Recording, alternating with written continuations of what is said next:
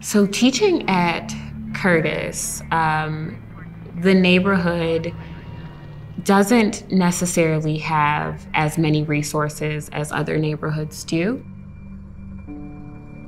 Sometimes we come in and the kids they're not ready because maybe they haven't eaten breakfast yet. Sometimes they need clean clothes when they come in. And here at Curtis, we're all a family. So as soon as the students step foot in the door, they're taken care of. And that's really what I took from the residency program. Whenever I see a need from my students, I need to step up and take care of that need for them whenever I can. And so here at Curtis, there are a lot of teachers that care, and we're able to develop that caring teacher style, that strong teacher style, by being a part of the CTR. And so I really feel like because of that, Curtis is thriving when it comes to teachers that really care about their students. And if it wasn't for the CTR, I don't think we would have as many capable and caring and loving teachers as we do at Curtis.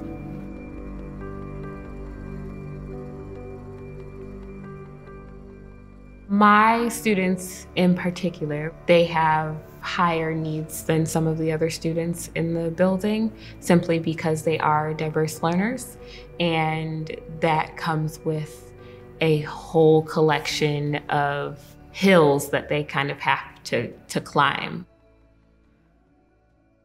Miss Bennett has a question.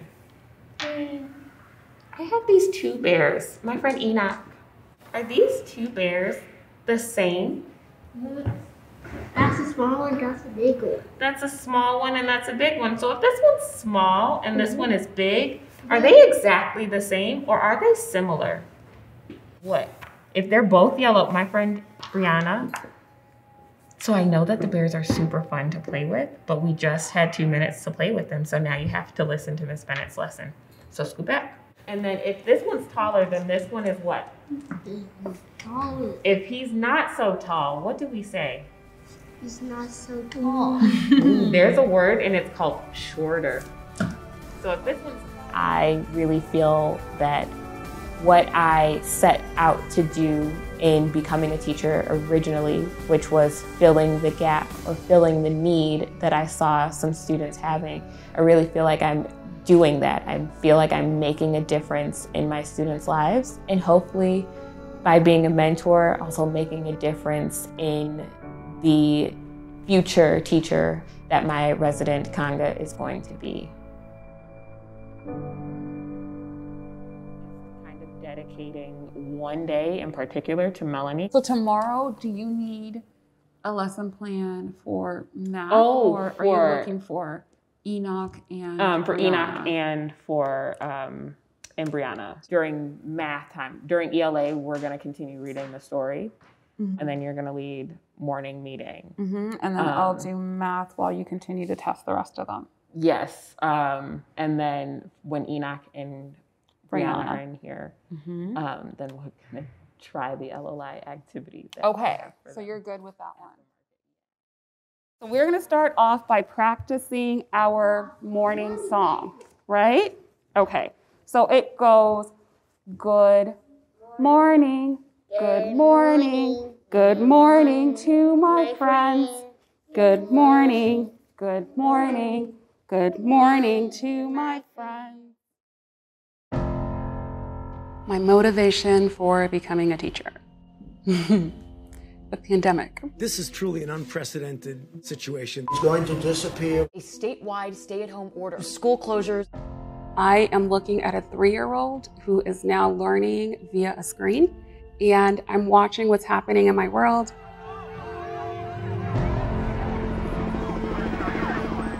I began teaching her at home and realized how much I loved it. Do I continue this path that I've spent so much time with and I've worked so hard for, or do I do what I'm telling my daughter to do, which is take chances and dream big, then somebody cued me in on AUSL. And I decided to go ahead and start really looking into it because the way that they talked about it seemed like it really, really aligned with the way that I was thinking.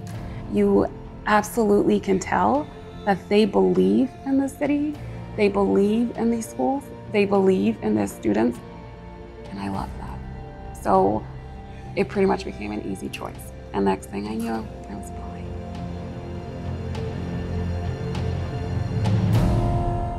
So during the summer, we had a lot of time together as a group. We took 4 classes in 5 weeks, which is incredibly insane, but probably one of the most challenging, academically fun things I've done, if I can say that. Then everything changed, and we started actually teaching at our sites, and I realized how exhausting it is to be a teacher who teaches with attention and purpose. Get the talking stick, and then you will talk. I want everybody to raise their hand if they know why we're using the talking stick. We have to respect each other's what? Voices.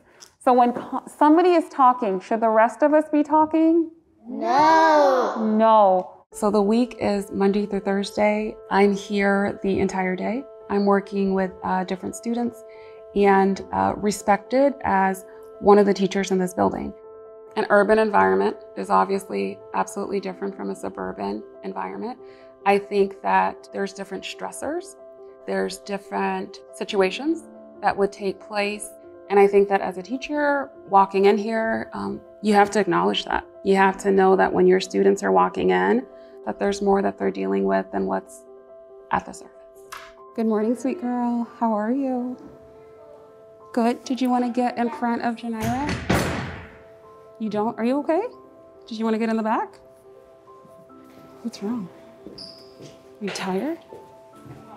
Okay. Did you not sleep? No?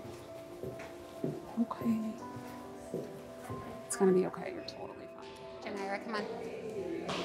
Janira, what is going on? I don't want to call mom and I don't want to call dad because you had such good behavior this morning.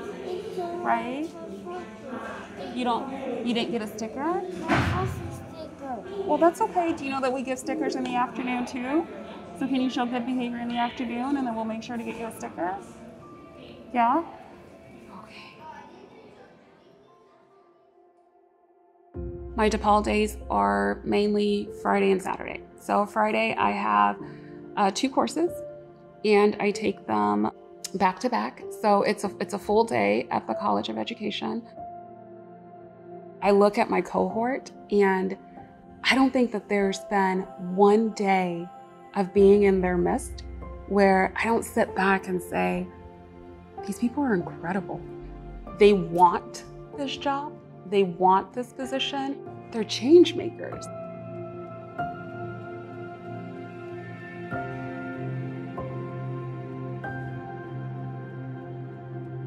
I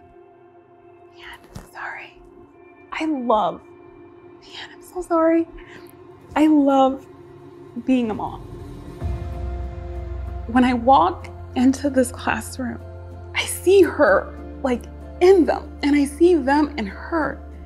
And these kids, they matter. They deserve teachers who truly believe that they are capable of anything. And that regardless of your environment, regardless of your history, regardless of what the world tells you you are, there's absolutely no limit to what you can do. And as a Black mom living in this world right now, I fully believe that Black children matter.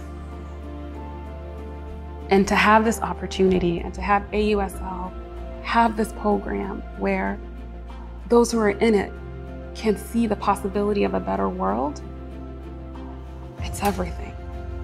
It sincerely is. I'm so thankful for those who've not only cared enough about Chicago kids to put this together, but also trusted enough that there's enough good people in the world who will say, I'll sign up, I'll do it.